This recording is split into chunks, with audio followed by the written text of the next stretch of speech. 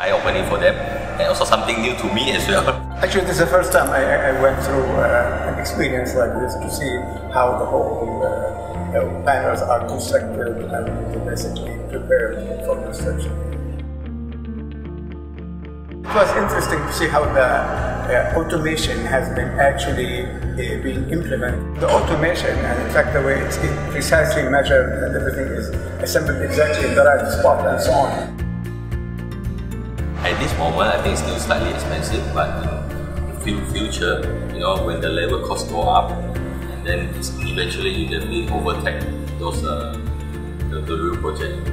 There's a lot of things that can be done, manually, and whatever pattern that we can see. I thought it's just like precast, it's something fixed, but actually it's not. You need just only the volume. Once the volume picks up, the cost per unit output will be reduced and it becomes probably cheaper than the other.